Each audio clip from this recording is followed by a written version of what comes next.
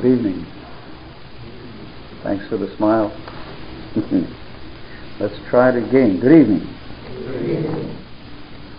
Thank you. God bless you. It's nice to be here again. How long was it ago that I was here? Do you recall? 3 years? Probably.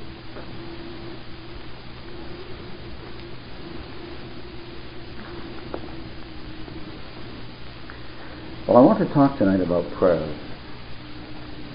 In Isaiah 56, God said He would make His people joyful in His house of prayer. And then in the same verse He said, "My house shall be called a house of prayer for all people." Please notice, He didn't call it a house of preaching. He didn't call it a house of testimonies. He didn't call it a house of fellowship. He did call it a house of prayer. And I think that basically this is where we've gone wrong, particularly in the churches in the Western world. Prayer is sort of an appendage that's put on at the end of things as if it wasn't really all that important. But it's in the house of prayer that God said He would make His people happy. He would bless them in the house of prayer. And if you look at that carefully in Isaiah 56, He was talking about the strangers, that is the Gentiles, who joined themselves to the Lord. And so that applies particularly to us tonight, that God will make us joyful in the house of prayer. So Jesus quoted that in Matthew 21 and reminded His hearers that God had said this in Isaiah 56. But He said, "You've made it a den of thieves." Now we probably haven't made it a den of thieves, but at the same time we have sinned against our God in not really taking this seriously. In one of the books she wrote that I read some years ago, she told about a happening there. They'd had some evangelistic meetings and many people had professed to be saved, but none of them were doing well. And so finally some of them were backsliding, and so they picked out 12 or 15 men in the congregation who were men that were seen to be walking with God, and they gave each one of these men a responsibility list of new converts that they were to follow up and encourage and disciple and train and so on. And after 3 years, they were all backslidden, including the men doing the discipling. And then the church didn't know what to do. So somebody said, why don't we have a special prayer meeting once a month just to pray for revival, because obviously what we really need is revival. Well, they did that, but nothing happened. They got down to a place where they were having one extra special prayer meeting a week, and still nothing happened. And finally they came to the conclusion that they needed simply to pray every day until revival came. And so they did that every night. They had a meeting of prayer, praying for revival. Now I'm not sure, was it 8 months or more than that they prayed this way. And then one night, while they were praying, they heard what they thought was a storm coming, and it wasn't. It was the Spirit of God. And that might seem strange, but we find this in the book of Acts. And in South Africa, under Andrew Murray's ministry, this happened several times, where there was a rushing mighty wind. In any case, there were hundreds of people savingly, lastingly converted as a result of this revival. Hundreds of them. And they were solid converts because it was a work of the Holy Spirit of God. But it came when God's children got serious about prayer. Now we have a wonderful story in Genesis 32 about Jacob at Jabbok. You remember the story? He got word that his brother Esau was coming to meet him. That shouldn't have been bad, but for the fact that years before he had wronged his brother and never made it right. Have you wronged somebody? God keeps touching your conscience about it. You better get with it, because you may run into serious problems such as Jacob did as a result of the fact that he never attempted in all those years to make things right. And it's interesting to notice in that chapter that he saw, just before he met Esau, he saw a vision of angels of God. And he was quite thrilled at this. You know, sometimes before God leads you into a deep valley, He will give you a great blessing. And so he sent, not knowing what was in Esau's heart, that Esau had not only not forgiven him, but had been looking forward apparently to the day when he could murder him.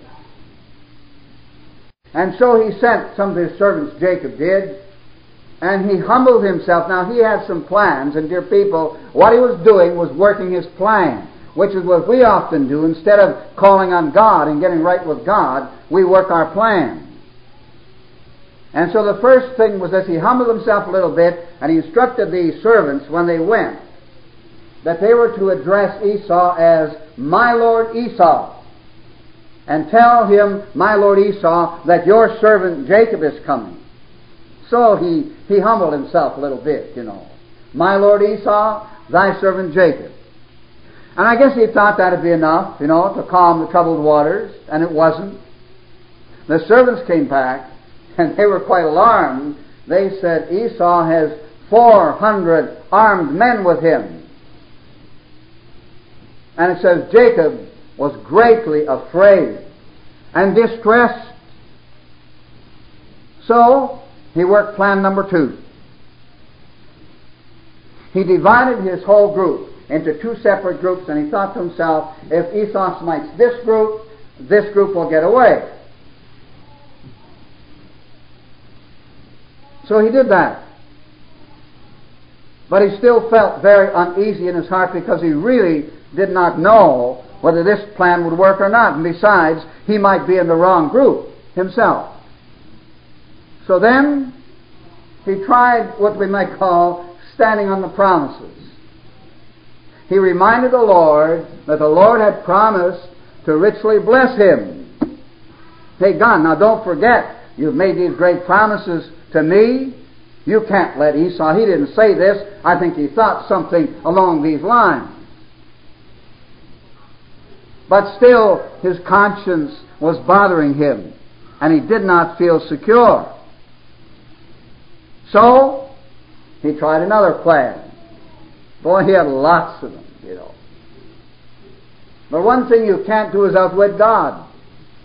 All you do is dig a deeper hole. You can never outwit God. Well, he tried, and it's written for our instruction, lest we try, make the same mistakes he made.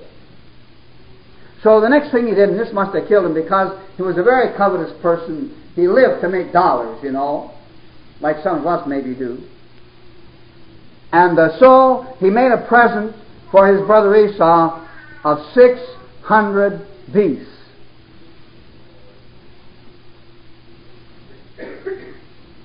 And then he had a thought, a smart thought. He thought, now what he should do was divide these beasts, put the oxen here and the camels here, and he had 10 different groups. And they were to go in a line, these 10 groves, it says, and the leader of each group was to address Esau as "My Lord Esau," and tell him, "Thy servant Jacob has sent these beasts for you as a present." I mean, how could he fail? 10 groves? Surely this would be enough to take care of the problem. But he still wasn't sure, because he hadn't met with God. He had all these plans. And so then later on that day, he knew tomorrow was the day when judgment might come. And so he sent all his company over the river, over the ford. And you know what it says? And Jacob was left alone. He had no more plans. He had nothing left now but God. And all these plans he had were really for nothing, and he sensed that inwardly. And he began to wrestle with God, and he wrestled all night. We don't know what went on between them, word-wise. We're not told, except this, that when the day began to break, the angel of the Lord with whom he was wrestling said, "Let me go, because the day is breaking." And he said, Jacob said, "I will not let you go unless you bless me." In other words, what happened was, he prevailed, he got through to God, which is where he should have started. But we're hard learners, all of us are. Sometimes God has to really spank us hard before we get the lesson. Like our children sometimes have to be chastised severely before they understand that we mean what we said, and said what we mean.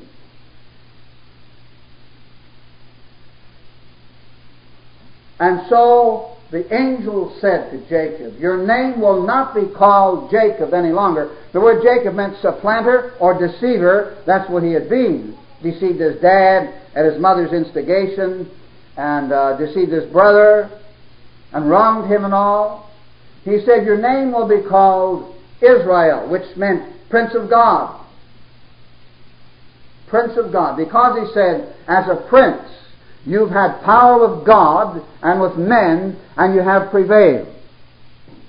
Now we hear very little among Christians today about prevailing prayer. In churches in times of revival, they're constantly talking about prevailing prayer, prevailing with God. There's a verse in Isaiah that says that Moab will come to his sanctuary to pray, but he will not prevail. And we do a lot of that. We're Moabites to a large extent. We don't really get through with God because we don't give God the time. We don't have the time. Billy Sunday, I think it was, who said that the average Christian, he prays like a jackrabbit nibbling at a cabbage. That is, we say our prayers. In Jeremiah 29, God said, "You'll seek me and find me when you search for me with all your heart, and I will be found of you." So God's waiting to be found of us, but on our part, we have to pray through with God and give God what we sometimes call quality time. Well, that was Jacob. David was called a man after God's own heart. Have you ever thought of him as being a man, a great man of prayer, one of the greatest men of prayer in the Bible? Ever thought of him that way? He said, "I prevented the dawning of the morning and cried," which means he was up before the sun was up, praying. 7 times a day, he said in Psalm 119, 7 times a day do I give thanks unto thee because of your righteous judgments. Now, again, Psalm 119 is a verse that speaks about the judgments of God's mouth. That is the Word of God. That's what he's talking about there. He thanked God 7 times a day for the Word of God. Ever do that? Do we thank God once a day for His Word? Maybe once a week. I don't know. But David did. In Psalm 55, "Evening and morning and at noon will I pray and cry aloud, and He shall hear my voice." So he prayed at least 3 times a day, and prayed 7 times a day. In Psalm 88, he said, "Day and night have I cried before thee." So he prayed day and night. He wrote most of the Psalms, as you know. And I remember one time going through the Bible, I did a study on prayer, and I wrote all the prayers of the Bible and indexed them and that kind of thing. And I'd read some books about this, and they said there were 400 prayers, actual prayers in the Bible, and in the Psalms there were about 200 ejaculatory prayers. An ejaculatory prayer are these short prayers, maybe 3 or 4 words long. "God save me," "God deliver me," "Lord remember me." You'll find these, and I counted them. There were 500 of them in the Psalms, not 200. So David was most certainly a man of prayer. He was also at the same time an extremely busy person, because he was a head man in the nation of Israel for many, many years, 40 years altogether. But dear people, he made time for God, which is where we fail.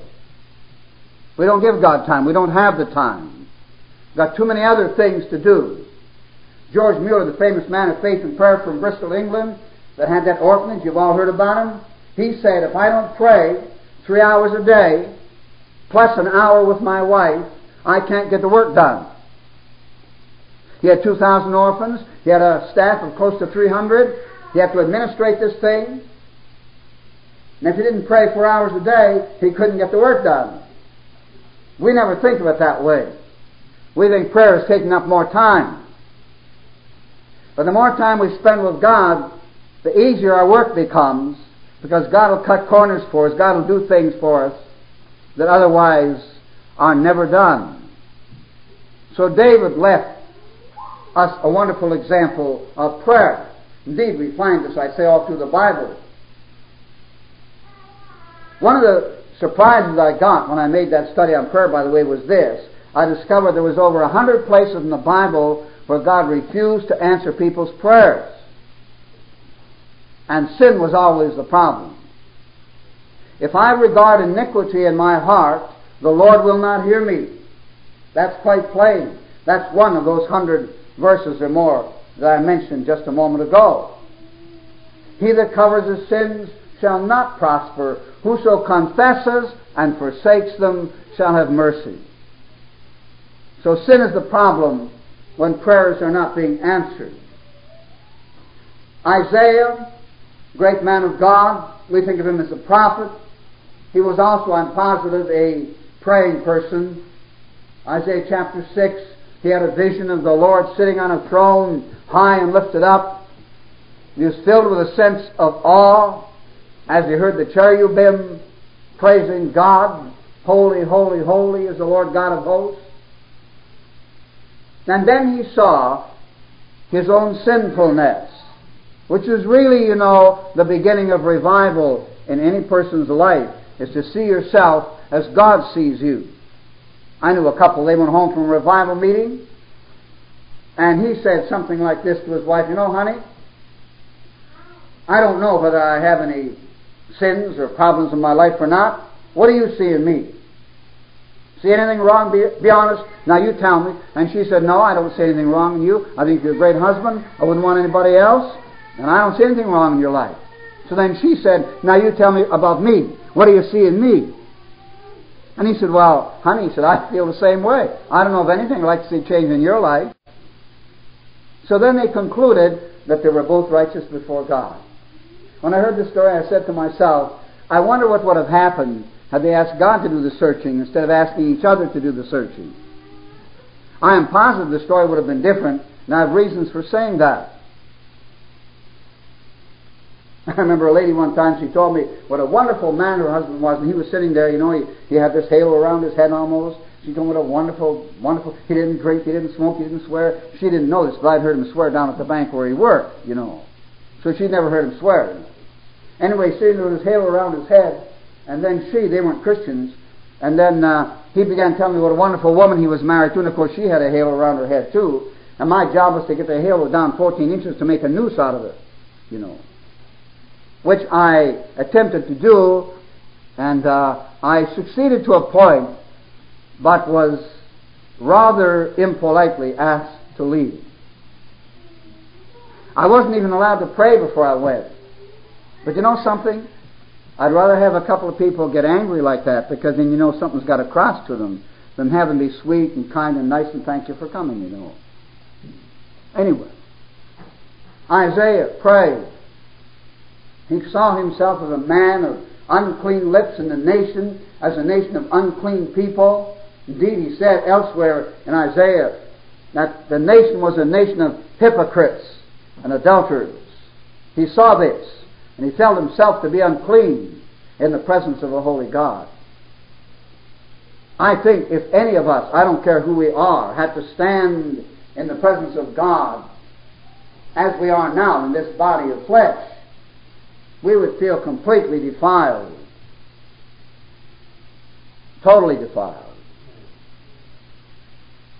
And God cleansed him, as God is able to do and God wants to do, if we're willing to humble ourselves and be cleansed from our sin. Then Jeremiah, you go through the book of Jeremiah and notice all the little prayers all through the book. There are scores of them. He seemed to be constantly breathing out to God, you know. Unto thee have I opened my cause, he said. Unto thee have I revealed my cause. In Jeremiah 11, Jeremiah 20.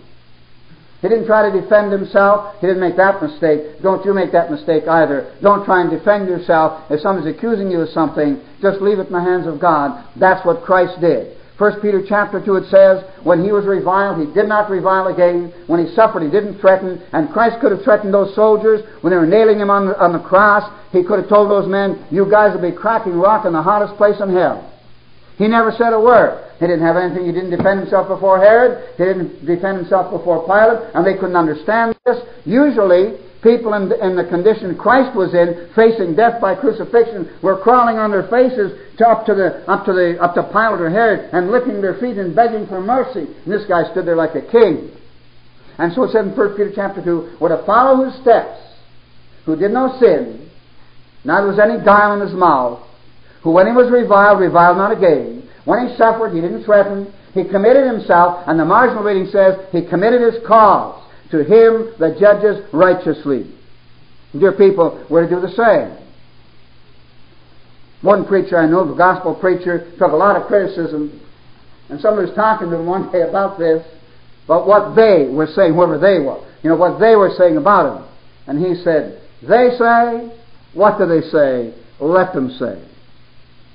That was his attitude. Because he committed his life to God. He committed his cause to God. He didn't have to defend himself. You think you can defend yourself better than God can? You think God isn't in business or something? You commit your cause to God, whatever it is. Leave it in the hands of God. And God will work. And sometimes in dramatic and sometimes desperate ways. A fellow came from South America, a preacher from Argentina. We raised money to get him a plane ticket. He wanted to be up in Canada and get into the revival, and so he came. And we took care of him while he was in Canada. Then he went back to South America and started telling people down there that it was all that Bill McLeod had lied to him. It wasn't really a revival at all. I didn't know this till I went to South America for meetings, and then the missionaries who had invited me told me what had happened. And this man had a lot of influence. So what do you do? Well, I called for a meeting with this man to find out what he was talking about. And he told me that in a certain meeting he'd heard me say that after the revival our congregation swelled from 300 to 1,000. So I checked with the lady who had interpreted for me in that particular meeting and asked her, did she hear me say this? And she said, no, I never heard you say that. So we had another meeting with the brother, tried to get it settled. We did not get it settled. And I didn't know what to do because he was well known in South America and he was still yakking against us. So all I could do was commit it to God, and that's what I did. I think I did right in trying to make it right with him. That's the first step you take. And then we committed it to God and left it with God. And one day, dear people, he dropped dead in the street. He was only 35 years of age. I felt very badly about it. He had a lovely wife and children. But God took the matter into his own hands. I found out afterwards from one of his close personal friends that the problem was he did not want me to come to Argentina. He wanted to be God's channel for revival to Argentina. And that's why he had been saying the things he'd been saying. Well, I can understand that. I never did feel any ill will towards him. You can't do that. You can't feel bitter towards some person that lies about you. You have to commit that to God and love the person just the same. Be not overcome of evil, it says in Romans 12, but overcome evil with good. You never help a situation by getting bitter, you know. The Bible says in 1 Peter 3, but contrariwise blessing. You're not to render evil for evil to any man, but contrariwise blessing, because he says if you do that, then you'll inherit a blessing. That is, you'll get a blessing from God. These are principles that we as Christians oftentimes are not really aware of, to the extent we ought to be.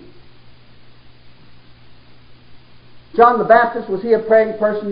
When you think of John the Baptist, you don't normally think of him as being a praying person. But you know, he was in the desert for 30 years. What do you think he did in the desert? Made sandcastles? I think he did a lot of praying.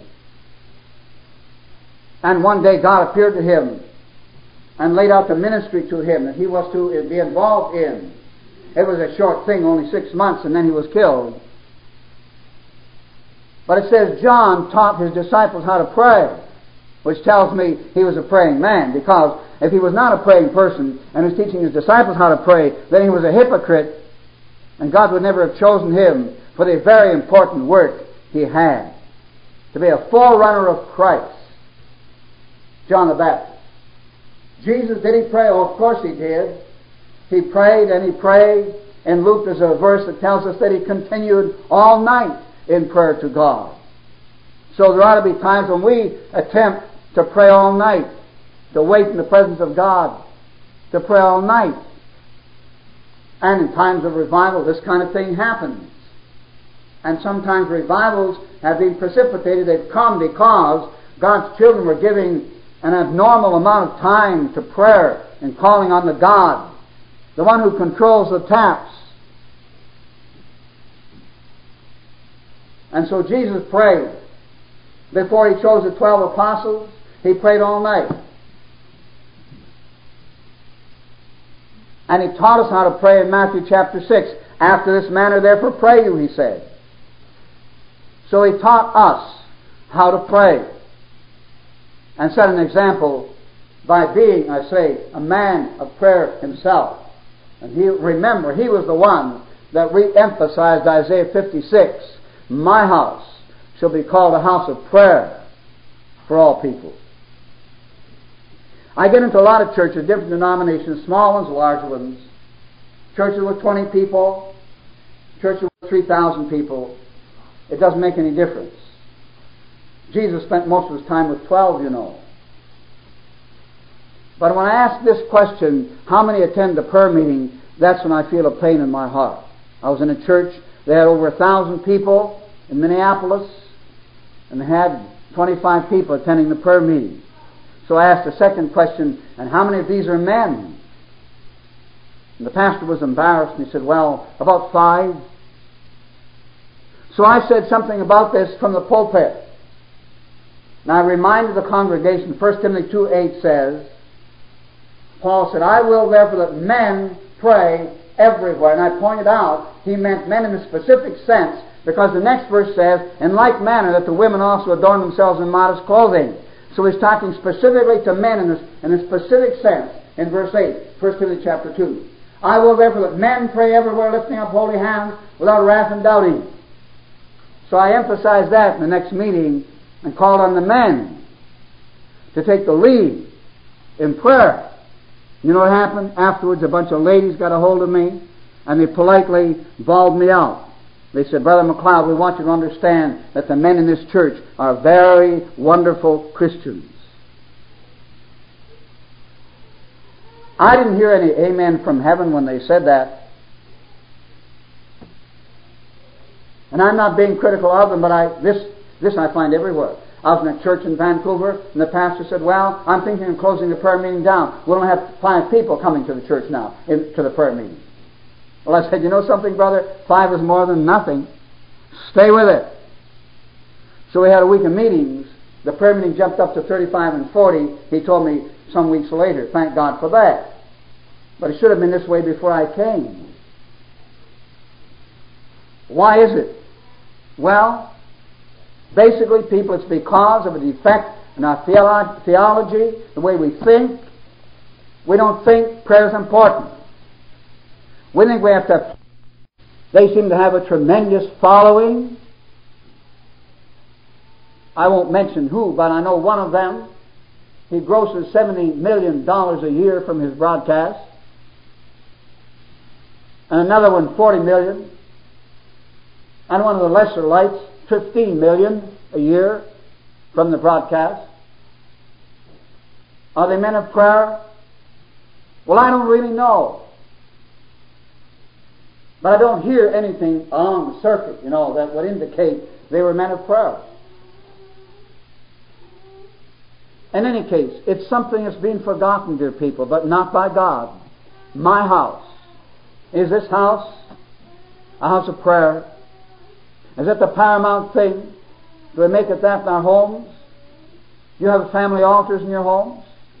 I've asked this question and people wrinkle their brows. You know what they say? What's a family altar? When I was first converted, every Christian home in the country had a family altar. When John Sung came to the United States of America from China years ago, he became a famous evangelist in China. They used to call him the Billy Graham of China, or the Billy Sunny. He was more like Billy Sunny than Billy Graham. He was a rough, kind of an uncouth speaker, and he didn't like Americans. But he learned something in America he took back to China that saved China when the communists took over. The family altar. He saw this in America. He took it back to China. Everywhere he went in his great crusades in China, he instructed people to have family altars, and everybody began doing that. When the communists took over, he had died of cancer in the meantime, age 45, I think, John Sung had. When the communists took over and closed the churches down, the church just went right on, because we were doing that at home already. The Bible speaks about the church in your house. And we take that to mean, oh, that's the church that meets in your house. It never ever says that. It just talks about the church in your house. Maybe in some cases it meant that. It's mentioned several times, as you may know in the New Testament Scriptures. A house of prayer. The apostles before Pentecost, it was like this. What, he said, could you not watch with me 1 hour? They couldn't pray for an hour with the Lord Jesus, the Son of God. We sang that hymn, oh, the pure delight of a single hour that before thy throne I spend. When I kneel in prayer with thee, my God, I commune as friend with friend. Some wag said the average Christian would have to save up for a month to get the hour. And many times, dear people, that's true. After Pentecost, what do we find? In Acts chapter 6, the apostle said, we will give ourselves continually to prayer and to the ministry of the Word. Today we reverse that. We will give ourselves to teaching the Word of God in every way we can. Young people's Sunday school, ladies' meetings, men's meetings, conferences, seminars. We'll teach all we can, and if we have a little time left over, then we'll pray. So we've lost it, dear people. We've lost it.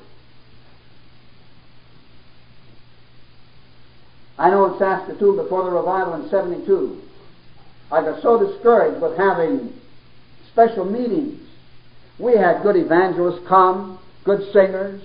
We had one fellow come, he was a good preacher, very good preacher. He could play the trombone, lead song services. He used to train a choir of 40 every night. After these meetings were over, nothing seemed to have happened. The church was exactly the same as before. And I finally got to the place where I said, dear God, I'm not going to do this. I'm not going to go this route again. Have these programs, pack a pew program. People are trying to pack a pew and so on, you know. Plans, personalities, programs. And I just said, God, I'm not going this way any longer. We'll never do this again. We're praying for revival now. We started praying for revival for 5 years. And then revival came. Then we saw what God could do through prayer. You know, we used to close all our Sunday evening meetings in the church for that 5-year period. We closed them with a half-hour prayer for revival for those who wanted to stay. We didn't put people under bondage. We just said we're going to have half an hour to pray for revival. Stay if you can. 30, 40, 50 people will stay. Then we had a prayer wheel, you know, in the foyer of the church, and it was set off in 15 minutes slots all the way around. And people were to fill in the 15-minute slot that they would take to pray daily, every day, for revival. Pretty soon we had the whole 24 hours taken up, and sometimes 2 names in one slot even. And so, we just pushed prayer. All we did was pray. When Ralph and Lucy Terry were coming, we didn't even advertise it. We did practically no advertising at all. Revival is not something you need to advertise. God advertises Himself. You know, when they came, they had a great big banner. It was about this deep and about 12, 14 feet long, and big lettering on it about the revival, and they wanted me to put that up in the church outside. Well, I had some misgivings about it, I figured we don't need that. You know, we've been praying, and but I put it up. You know what happened? The first night there was a big rainstorm, wind, and it blew it down in the mud, and we just stuck it in the closet and forgot about it. The Lord didn't even want that stuck up, you know. And then what happened, of course, our church, we could seat 350 within a matter of days. It was far too small. We moved to a church seating 600. It was too small in 2 nights. Well, the first night we had 700 there, and the second night about 850. So we had to get out. We moved to another building seating 1,000, and it was too small within a couple of nights.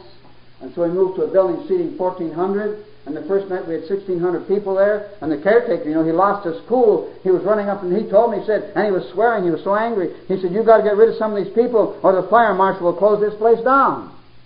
But you know what happened? By the grace of God, he got saved a couple of days later. Then he said, "Hang him on the lights, put him anywhere," you know. And it was wonderful, but you know, it was just God. We had to start having double services in that church. It was too small. Then we had to move to an auditorium seating 2,200, and there we had to have double services. And instead of going as we planned for a week and a half, we had to go for almost 7 weeks. And God did a wonderful thing in the lives of thousands of people at that particular time. But dear people, it was not plans or programs or personality. It was prayer. We prayed through. I used to spend hours in my office in my face just crying to God. I thought to myself, if this church ever finds out how little of normal ministerial work I'm doing, how much time I'm spending in prayer, they'll fire me. Well, they found out later on. I don't think they would have fired me anyhow. They were a good church in many ways. Trouble was, you know, many of them were Bible school graduates, and you know, they loved the Lord, and they liked to have gospel preaching. They believed in missions and everything, and all this, like good preaching, you know. And I used lots of scripture in preaching to them before the revival even. But you know, they were not soul winners. They were not standing up for God. They weren't trying to win anybody to Christ. They wanted to see people saved, but they didn't want to be the instruments, you know. And I remember trying to get them involved in evangelism. What a job. I divided the whole church into 5 teams, arbitrarily. After I got to know the people, I did this. So I'd have balanced teams. And then I announced to them what I'd done. I said, check the log on the bulletin board, see which team you're on. They're numbered 1 to 5. And once every 5 weeks, your team will be on deck to go out and we'll do some cold calling. And so, but I did leave the door partly open. I said, you know, if you feel you're not quite ready, prepared to do this, feel free to stay at home and pray for your team as they go out. So everybody stayed home and prayed, you know. So then I thought, well, the problem is, you know, they don't know how to do it.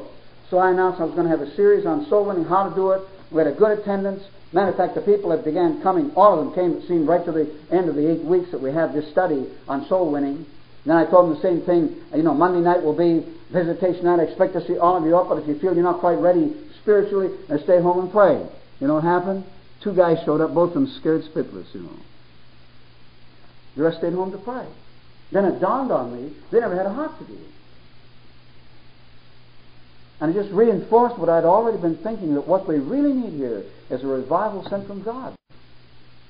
And after revival came, what happened? We had a guy in our church, he'd been a Christian 6 years, he never missed a service. He and his wife were always there. But in 6 years, they'd never ever tried to win a soul to Christ. God touched them in the revival, and within the next 9 months, they led 35 people to Christ. And we had numbers of people like that got out there and began talking for God, you know, because they wanted to. And some of them are still doing it, thank God. Well, we will give ourselves continually to prayer and to the ministry of the Word. And that's the right order. And you know, the language that we will give ourselves, that means we'll throw ourselves into this, we'll pray all we can. We'll give it everything we've got. And we'll preach the Word of God besides. And that's how it should be. Then look at the Apostle Paul and the heavy emphasis, dear people, on prayer. And all his epistles. Constantly asking for prayer. You might take Ephesians 6:18 from Paul. He said, praying always with all prayer and supplication in the Spirit, and watching thereunto with all perseverance and supplication for all saints. And then he said, for me too. Pray for me, that I may open my mouth boldly to make known the mystery of the gospel, of which I'm ambassador in bonds, that I may make it plain or bold, he said. And so both in Ephesians 6 and in Colossians chapter 4, he begged them to pray for him. But you find this emphasis on prayer everywhere. He told Timothy to pray for him day and night. The church I'm associated with in the Winnipeg area now, when I'm home, I attend there usually. And some while ago, we got the people involved in, we've always emphasized prayer. We've also got them involved now in making prayer lists of unconverted people and then praying for them daily. And I don't know about the others. I know I have a prayer list of 50 unconverted people that I pray for every day. I prayed for them this morning. And what they're finding in the church now is that it's people on the prayer list that are getting converted. They're the ones whose lives God is touching. One of the churches in Canada, they had Rabbi Zacharias come for a week of meetings, and they had good evangelistic meetings. Some people got saved, so they asked him to come back 2 years later. This time they decided to do something different. So they announced they were going to have a prayer meeting, a special prayer meeting once a week on a Thursday night, apart from the regular Wednesday night prayer meeting. The Thursday night prayer meeting, they were going to do nothing but pray for unconverted people. By name. You know what happened? Before Rabbi Zacharias got there, about 70 of these people they had been praying for got converted in the regular services of the church. And Rabbi came and preached for a week, and I think 2 people professed to be converted. So the staff, it was a large church, and the staff asked me this question: do you think God's trying to teach us something? I said, what do you think? I said, you can think as well as I can think. What do you think? And they all agreed he was. But somehow we haven't seen it yet in the Western world. And so we're still trying our programs and our plans and our 5-star meetings, thinking that somehow we're influencing God. When Jonathan Edwards, a Canadian Presbyterian missionary, went to China many years ago, he was so discouraged, because nothing ever seemed to happen. Unconverted people never came to their meetings. The Christians were dead and lifeless. And then he heard about revival in Korea. And he went over to Korea. And he saw what God could do. And then he read a book by Charles Finney on revival. And he said, I thought to myself, if God can do it then, God can do it today. So he got praying for revival and got a few other people interested in praying for revival. And they really spent hours before the throne of God. And finally revival came. And thousands were converted. You know what happened? Within a matter of days, their meetings were packed out with sinners.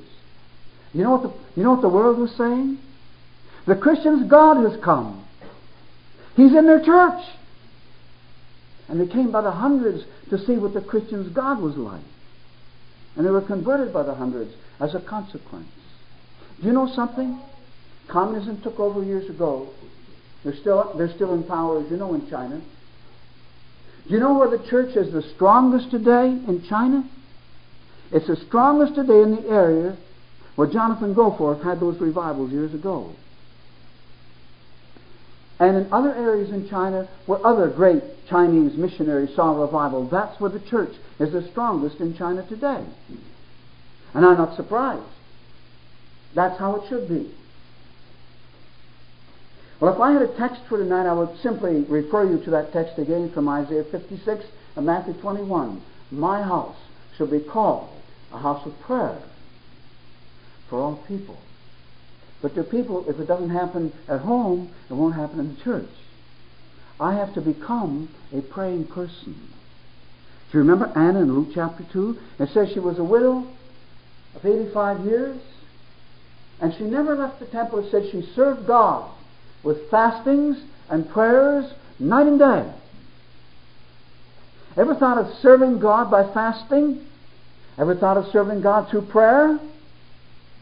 It's a tremendous ministry. It's in behind the curtains. Nobody will ever write a biography about you just because you were a great person of prayer. But we can serve God by fasting. Well, in North America, we munch and crunch and lunch and, brunch and all of these things. There's, places to eat in every street corner almost in our big cities, same in Canada, it is here in the States. We know how to eat. We don't know how to fast. One preacher jokingly said, every time I fast, all I can think about is food. And he made a big joke about it. But you know, it wasn't that long after he made this big joke that he found morally, grievously, and had to leave the ministry. I'm not saying those two things are related, but perhaps they were related. So she served God with fasting and prayer. I saw a cartoon one time, and it shows a pastor in his office, and he's kneeling in a chair praying, and the secretary comes and sticks her head in the door, and she looks and says, "Oh, goody, I see you're not busy." Isn't that how it is? If you're praying, you're not busy. If you're praying, well, there's other things you should maybe be doing. And dear people, we've lost it. We've just lost it. And so we're looking for God and hoping that somehow God will come and do something, and God is hoping that we'll do something about it. That we'll get concerned enough to pray. All of the great revivals of history, all of them were born in prayer. There isn't one that did not begin when some of God's children, maybe just one or two, got concerned and began to pray and to fast and to call upon God. You know, the Methodist Church, the great revival under John Wesley and Charles Wesley and George Whitefield and some of these men, the Christians in the churches in those days, everybody fasted twice a week, 2 days a week.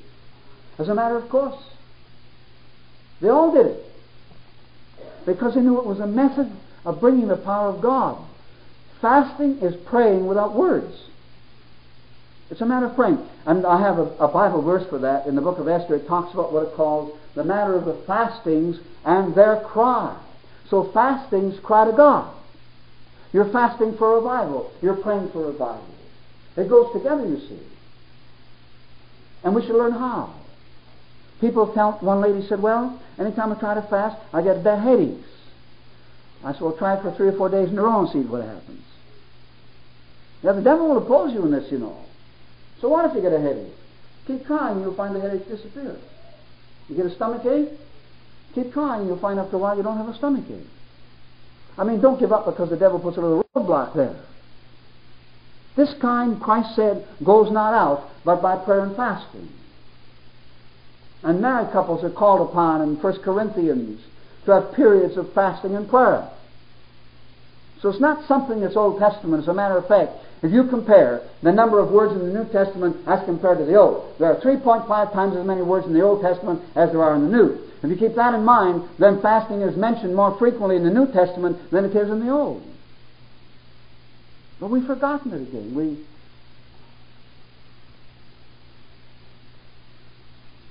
Let's just pray, shall we?